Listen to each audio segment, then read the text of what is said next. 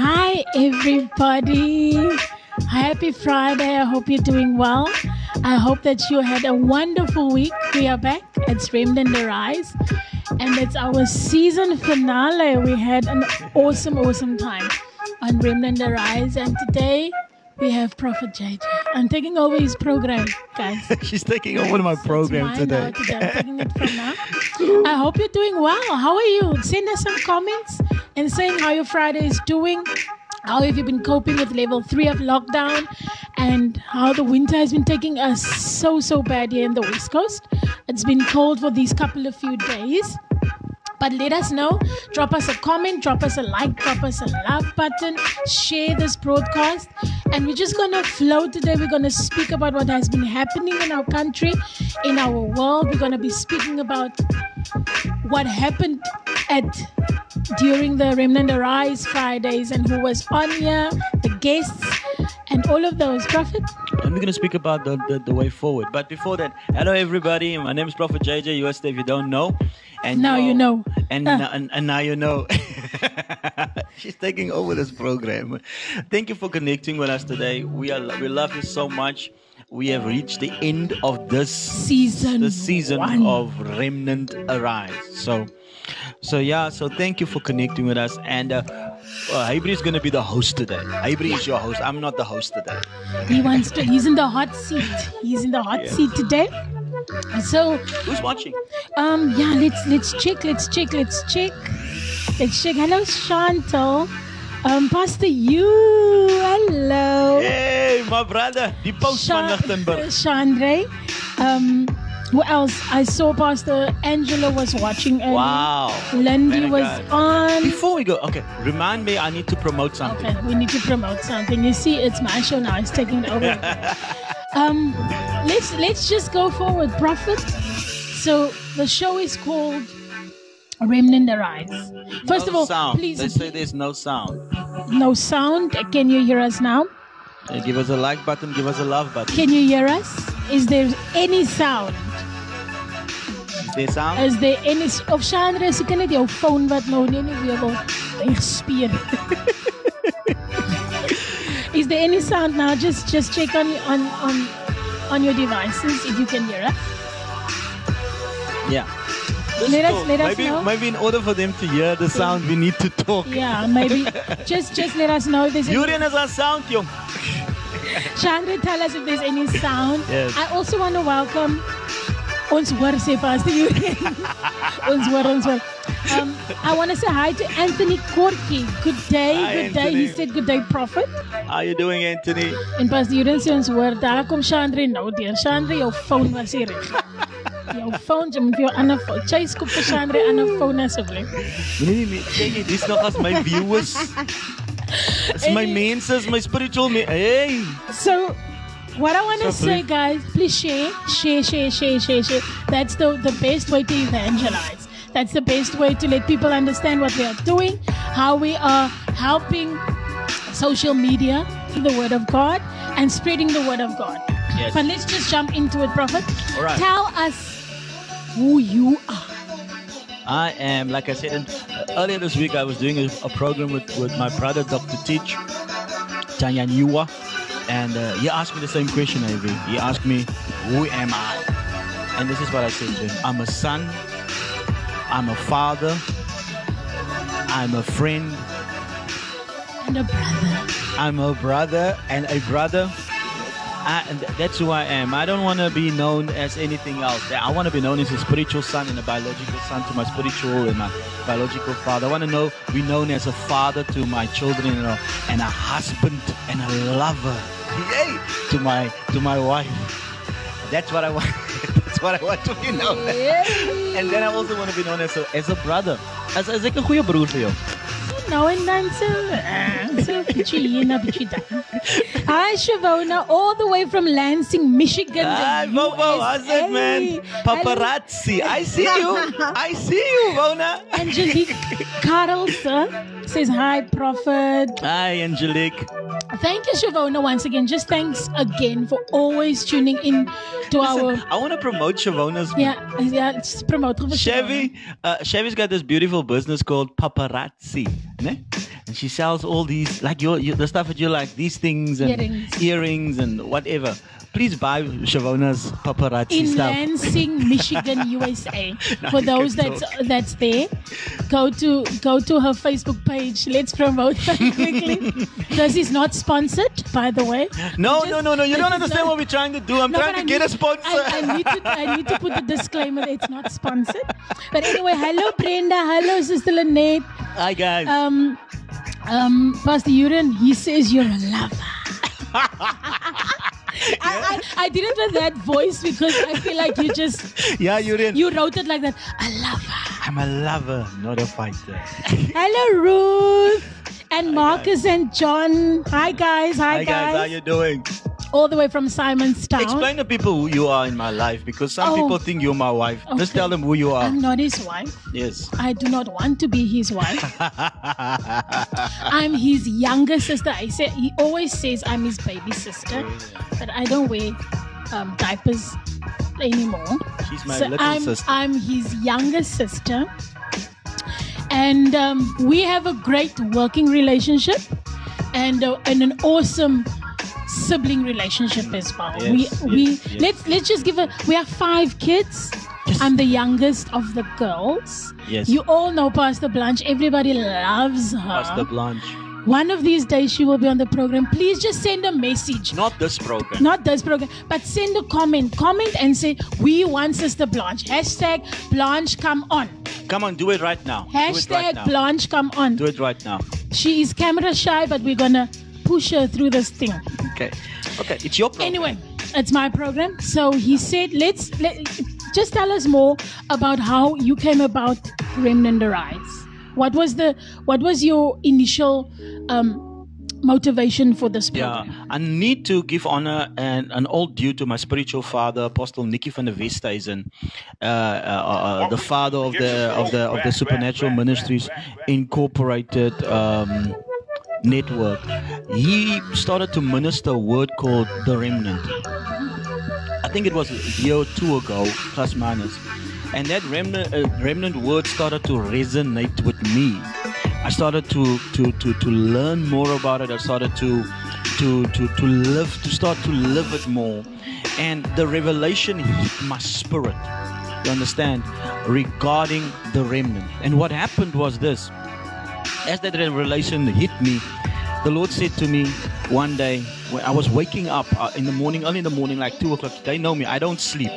And what happened was, the Lord said to me, that's why I can't be his wife.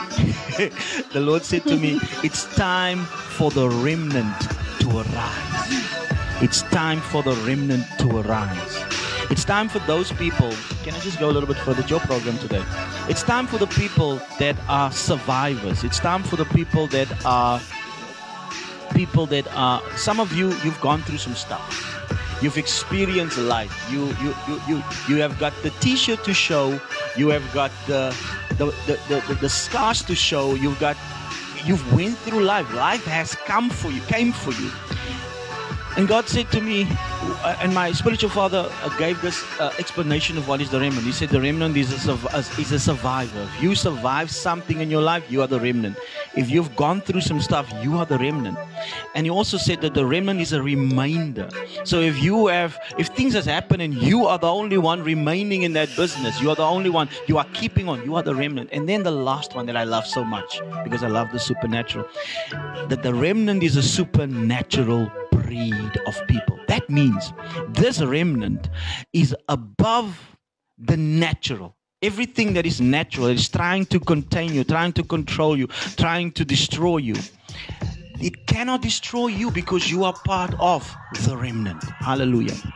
Hey, that was a mouthful. So now everybody over there can understand where this program came about. We are in the ending of our first season, and it's been awesome. We had some awesome people Yes.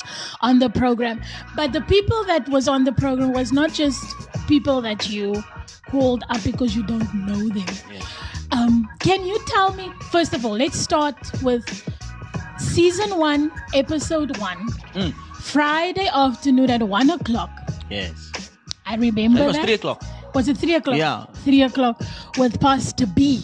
Pastor Branham. Pastor Branham. Wow, it was amazing. Pastor Branham all the way from Kempton Park. Kempton Park in Johannesburg. So let me know about, okay, we had Pastor Branham, then we had Pastor Urian Yay, the post. from Lichtenburg. My friend. Then we had Abatos. Nikki Jr. of NBCFC Yes. Parksburg, and Fabian Jewett Pastor Fabian Jewett from Planet Shakers, Yes. Cape Town. He's not going to worry if you say even Fabian. Okay. If you even say Fabu. Yeah. Okay, while we're there, let's just promote these products also. Okay, are we promoting it? Yeah. Please go and support our brother. He Yeah. has a clothing line called Fabu. Fabu.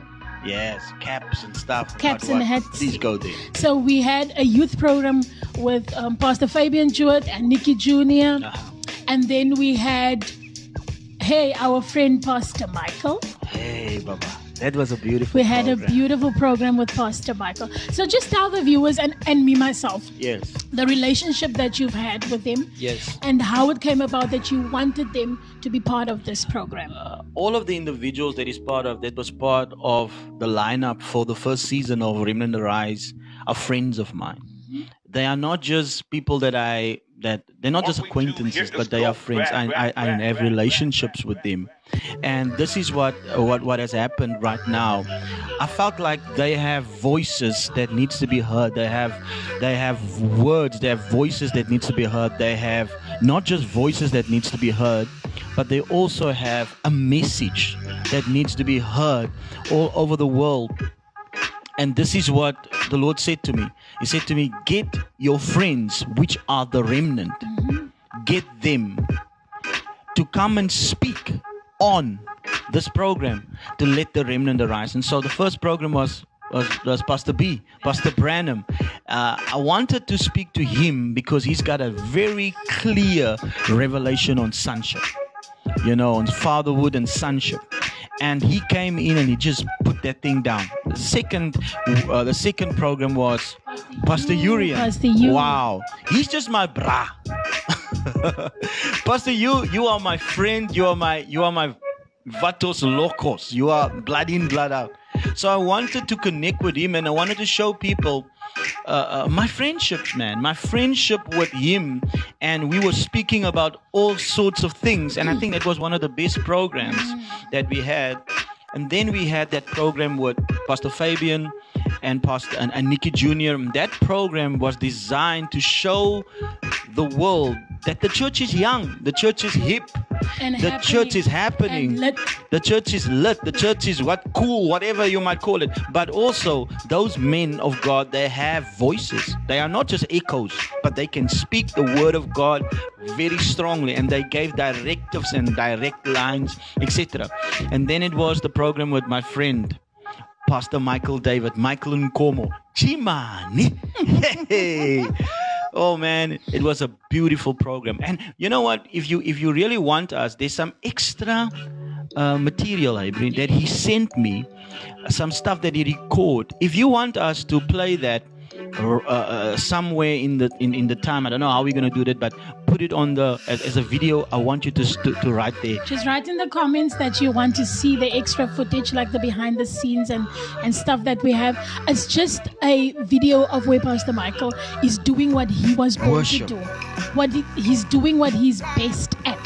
Prophet is best at doing the word. he preaches and prophesies. That's what God has given him. Pastor Michael, he is just an amazing worshiper. His name just is what it is. Wow. So just drop us a comment and tell us that you want the footage, and we'll put it on your demand, and you will just enjoy the presence of God when you listen to Pastor Michael. Yeah. Prophet, speak a little bit.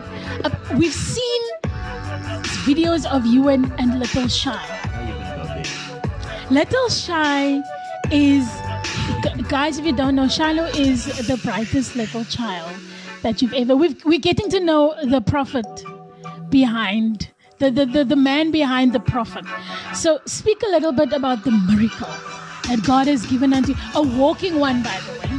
Wow. If you've never seen a walking miracle, look on Prophet's profile. I want to play some other music and you will see my darling.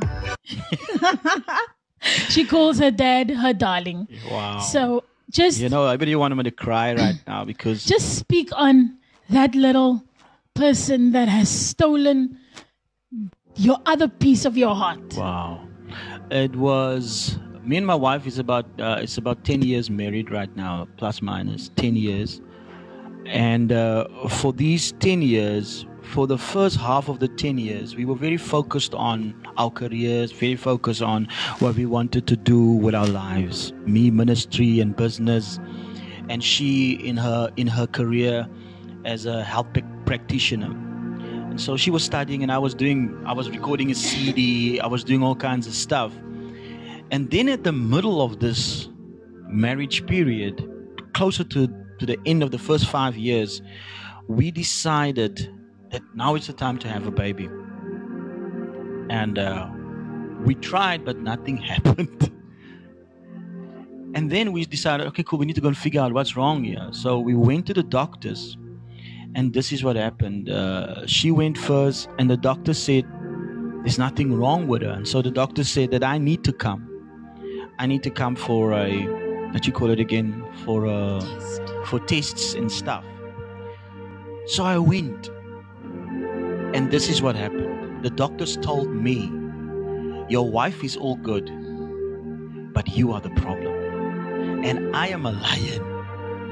So I couldn't understand, God, you allow me to pray for people to get healed.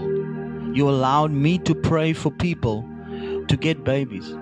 But here I am, and I can't get a baby. Because the doctors, we went to urologists, we went to gynecologists, we went to all the ologists. And every time when we got there, the last doctor, it was such a situation, because the last doctor was a urologist. And I'm going to just let the mask go a little bit. He was a urologist, and what happened was this urologist did a very intrusive test on me. At the end of that test, he called us and he said to my wife, this is what he said to my wife. He said to her, Mrs. Ewerster, the only way for you to ever get a child from this man is to adopt. That thing broke me in two. That even I wanted to leave ministry. And so I want you to understand today, for me to speak very openly about this thing is difficult, but I feel like I'm blessing somebody. I feel like I'm blessing somebody that is struggling to get a child. I'm blessing somebody that is struggling to get something. It's not just a child, but some of you have been struggling for years to get your business running. Mm-hmm. Some of them have been struggling for years to get their ministry up and running, and it feels like they are barren. It feels like, and you know what is barrenness? Barrenness is when you do everything but it doesn't work. You do all the right things, but there's just something more than what you can. There's something wrong and you can't figure it out, although you're doing the right thing. If you're watching us, I know there's some people watching us right now. I'm using this opportunity to minister to them. So it took me a while to get to grips with the fact that I'm not going to get babies. And this is what happened. And I don't want to be too long. This is what happened. You can flow. This is what testimony does. It saves other people's lives, and it gives you the courage to go on even further. If you struggled with the same issue, whether it might have been a child, or barrenness in your finances, or barrenness in the fact that divorce is happening, I believe that this testimony is going beyond borders of just barrenness in the womb. And it takes a life where your testimony is going to save someone's life. Yes. So you flow with us. Yes. So what happened was, there comes a time in everybody's life where you go through some stuff and it doesn't work, and you just lock it up in a room. Have you been there, Abri? Yes. You've tried everything and this thing doesn't work, and you can't face the fact that you're going to get that rejection. And you know, some of you've been through so many relationships, and every time it ends up that your heart is broken, and then at the end of the day you just decide to be alone, and you're not gonna go there anymore. So it's like locking this thing up in a room, and like taking the key and putting it somewhere that nobody knows, not even only you knows. That is what happened with me. I went through a moment where I felt like I'm not going to go through these things again. So I decided to lock this whole scenario up in a proverbial room, put it away. Whenever somebody would want to come and speak about babies or want to speak about those kind of things, I would never go into an aisle in a baby aisle. I would never go into baby clothes or those. I would never do that because it was locked up. Because it was hurting so much. So yeah. So what happened was the following. One day, the Lord, I was crying before God in my church, in my office. And I said, God, how can this be? How can this be? And He didn't answer me. And suddenly, the door slammed close of my office. I was alone in the room. It was pitch black because it was at night time, and the door shut close. And then my Bible opened by itself. No word of a lie. Wow. The door shut close. The Bible opened, and the Lord said, read. And it was at that specific place. And this is what the scripture says. Abram, Eliezer shall not be your heir. Now, if you know the scripture, you know that Abram had a man servant in his house. And because he could not get babies from his wife, he was contemplating to give everything to Eliezer, his adopted son, in his house. And God promised me that day, like I'm promising you today, in the name of Jesus, yes. Eliezer will not be your heir. And God said to me, I need to be strong. And from that day onwards, my faith got a boost again. Wow. And therefore, if you look at all of our stuff, we're very much about faith. We call ourselves faith niveaus. We love the supernatural because this is all that we have. I feel like crying right now. People think this or that or the other, but this is what it's all about. If you have to come in our lives, and you will experience only this. These people,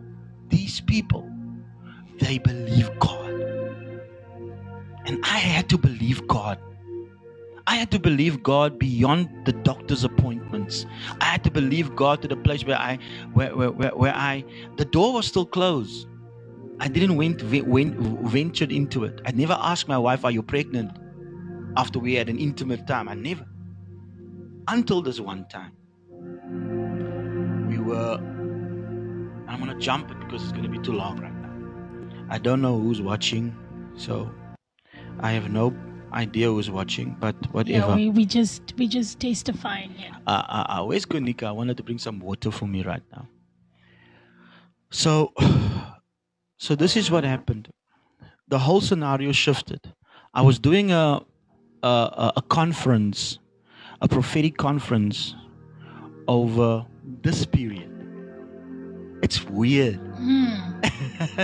A few years back, the same period, I was doing a conference at a church, at a Pentecostal church. The conference was packed. People came. Everybody was there. I remember. It was a powerful conference. It was glorious. At the end of the conference, my wife came to me and my wife said to me, she feels very sick. I said, Jesus, this is the devil. The devil is attacking me. It's because I was on the mountain. Am I too long, Avery? Can I continue? No, you need to. There's one thing that we should understand. That there's certain things that we cannot stop because it's going to save someone else's life. It's going to save their salvation.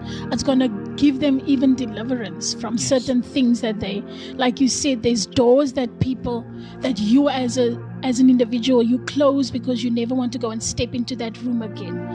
And maybe this is the day that he decided to open the door, and that's why he's sharing everything, and he's taking off the mask and being real with you.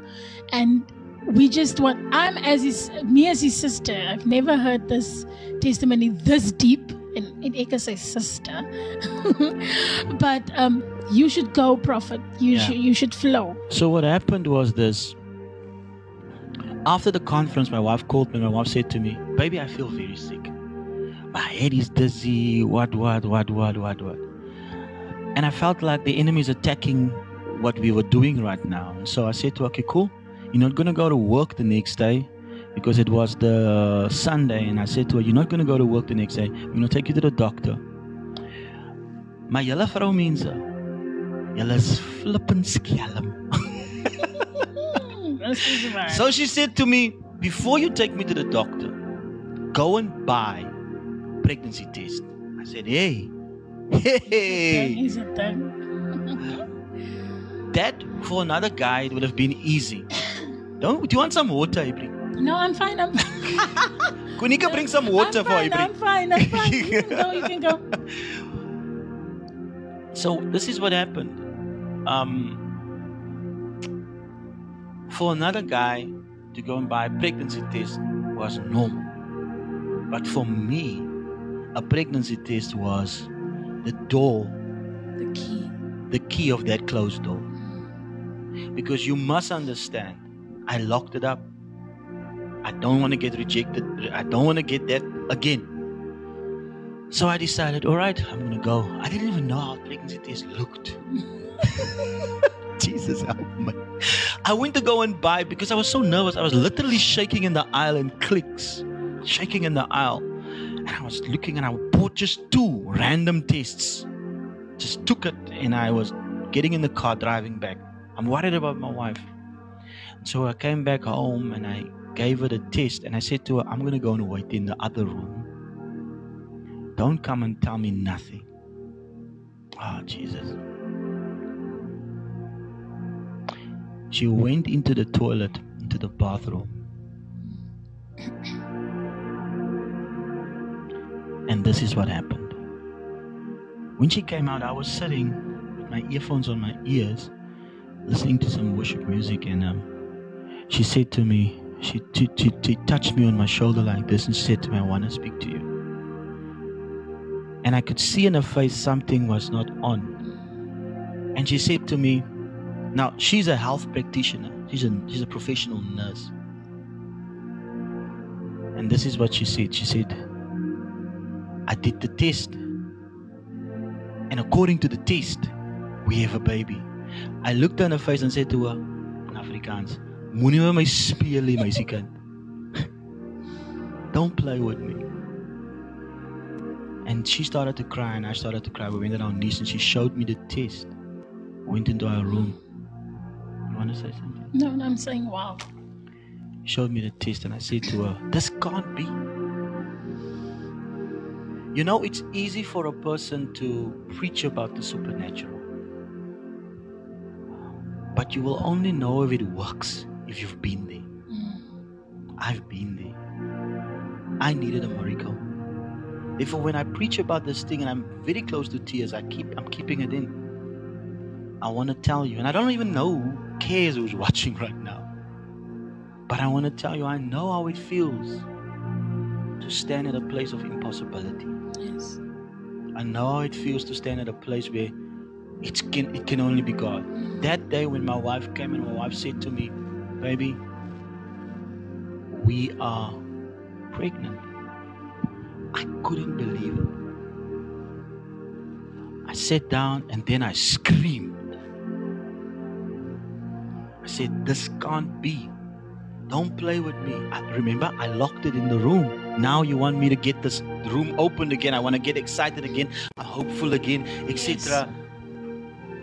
And she said, look at this. God gave us. Isn't it ironic that if you listen to Prophet a few minutes ago, he said, we do this by faith. This is faith and all of this. And then when he struggled with something and God provided in that something that he struggled for, he still did not. Yes. His human nature couldn't grasp the fact that. Wow. But the doctor said yes. that we are not. We can't have children, and because he asked his wife, "Why are you lying to me?" Yes. Yes. And it's just shows you that our human nature can get even to the best, biggest men of God. It can take you so much, especially when you've had such instances and situations, and it takes you just like that, and then you doubt, even if it's just a quick little doubt, a small little doubt, but that doubt creeps in and say, but this can't be because this and that happened. And I just find it very ironic that you were in a place where you fully believed God, and then when it happened to you and he provided, you thought, but this can't be. But then the man of God in you had to snap you back out of it again. Yes. And then kapwa, Shiloh was there. Yes. So to continue where we are left, you guys, is I couldn't believe it because it was impossible. To your eyes.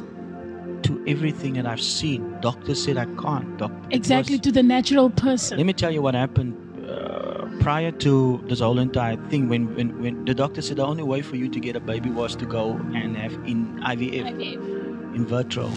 And so that day we went, prior to all this entire thing, we went to the in vitro clinic and we met this old Jewish doctor, and he showed me this little Torah that he had. And he said to me, guys, you're going to come now here, but even if the maker, the creator doesn't allow you to have this thing, you're not going to have it. And both of us looked at each other and we went down in our car and we said, this is Hagar. This is not God. This is not God. This is not what we want from. If God wants us to have a child, He's going to give us a child. This morning I spoke to my other sister Blanche, and I said to her, the reason why I can believe for anything is because the moment when I look at my child, I see the manifestation of God's work at hand. I want to say I don't want to preach today because I feel like if I'm going to preach, I'm going to cry. But I want to say to you, God can do it, man. Amen. Can do it again. He can do it again. And again and again. It is an impossibility right now, but God can do it. And He can do it again. I want you to just take the health of the stream, if there's sound whatsoever, before we go further. And this is the position that God said to me. He said to me, I can do it for you. I had to believe. I had to trust Him. So, long story short, you have my darling. I'm sitting on the floor, and my wife is crying, I'm crying, and we have this we still have that first test. I don't know where she put it. I would have taken it and showed you it. We still have that test. Long story short, the whole pregnancy, as she was walking, we prayed. This is what the Lord taught us that season. When I give you something, don't stop believing and praying Amen. and protecting it. Because that is the problem that we have. When God has released a prophetic word or there's a blessing in your life, you are so excited you stop to pray. But we kept on praying. We didn't allow anybody to touch my wife's stomach. We didn't allow anybody just to pray on it. We didn't go to anybody. They remember it was like that season. It was like a Moses in the basket moment. You know, when Moses was put in that basket, covered up with tar, put in that river, he was protected. It was a moment where Jesus was taken to Egypt. You need to understand the prophetic word of you needs protection, needs season and a moment to grow before you can release it. Don't just say to anybody, I have got a baby, or I'm gonna do this business. No, understand, not everybody is happy for you. Amen. And so, long story short, on the 24th of January 2017, we got at 2 o'clock the afternoon, I can still remember, Shiloh Jamie Huister was born. My little Shiloh. Yay! My darling was born. And I want to say to everybody today, God can do it. You need to believe it. God can do it. Let nobody tell you God can't do it. He can do it. He's able, He's willing to do it for you. Amen. Guys, did you receive that? Are you receiving that? Thank you, Prophet, for just sharing your beautiful testimony with everybody online and with myself. And we have a beautiful little feisty. Jesus. She's feisty and she's smart and she's cute. And she's literally the best thing that ever happened to us as a family. And even more so, Prophet and his wife. Says but it's fine. But it's fine. We enjoy her. I love her so much. So we just want to say thank you for your beautiful testimony. I want you guys to send in your prayer request right now, because I feel like this is the opportune time and moment for the blessing of God to move in your lives. So send us a request, send us a comment. Just say, pray with me. Yes. Just say, pray with me for whatever lack is in your life, whatever infirmity is in your life, whatever sickness that you are dealing with. And we will pray with you today that God can come and intervene and be just present in your life. And whatever situation you are with, struggling with, that the faith that you lost, Amen, that God will help you through to just pick it up again and just be have faith in Him and be faithful to what He is going to do in your life. So just now, just send in your prayer requests. Just send in that we should pray with you today. And Prophet is going to pray. We're going to pray before we end this program so that God can touch and move and deliver and bring salvation and healing from every situation that you, even if it's small to the next person. We don't know what struggles you have. Just send in your request. We will pray with you. We will speak life into every situation. We will speak life into every dead situation. We will resurrect the things that the enemy has stolen and killed. Amen. And he has buried. And we will open those doors that you've shut with you by prayer. So send in your prayer request and we will pray with you. The acronym for prayer is the following, is to have an acronym for prayer is this, is to pray until something happens. That's an acronym for prayer. And I want you to understand that without prayer, nothing can happen. Yes. We had to pray. We went into seasons and into long periods of prayer to receive the blessing. So right now, before we're going to have to go, I'm going to just release a word of prayer over your life. Amen. Father, in the name of Hallelujah. Jesus, I pray. Worship you, I'm going to Jesus. stand here. Come, let's stand here. Let's stand in front of them. I'm going to pray right now in the name of Jesus. Father, in the name of Jesus, I release my hands. I release Hallelujah. the blessing of the Lord over every individual in the mighty name of Jesus. And I pray right now Hallelujah. that everybody that is watching us live shall receive what you have in store for them right now in the mighty name of Jesus Christ. And Lord, as we're going to end this broadcast right now, I believe, God, that you're going to touch their lives. I believe, God, that you're going to give them the blessings. You're going to break the barrenness. The Lord says I must pray and I must say, break the barrenness. Write on the comments, break the barrenness. I believe God is going to break the barrenness over your life, over your family, over your finances, over your businesses, in the name of Jesus Christ. Over your love life, He's going to break the barrenness right now in Jesus' mighty name. Father, I thank you for what you're going to do for us in the mighty name of Jesus Christ. Hallelujah. Hallelujah. Yeah. Thank you, family, for being a part of our season finale of Remnant Arise. And I think we did well, Prophet. Hallelujah. Thank you for your testimony. Thank you, Pastor Branham. Thank you, Pastor Urian. Thank you, Nikki Jr., Pastor Fabian Jewett, and Pastor Michael for being a part of our first season of Remnant Arise. We are going to go bigger and better for our second season. Hallelujah. Watch our Facebook pages. Yes. Watch Prophet's Facebook page. Watch Spirit Life Ministry Saldana's Facebook page. And you will see all updates on what's going to happen in our second season of Remnant Arise. Just know, Jesus is alive. Thank you so much for connecting with us. I love you. This is the finale. So next week Friday, we will not be on again, but we're busy getting some new content. We love you. We appreciate you. Jesus is alive.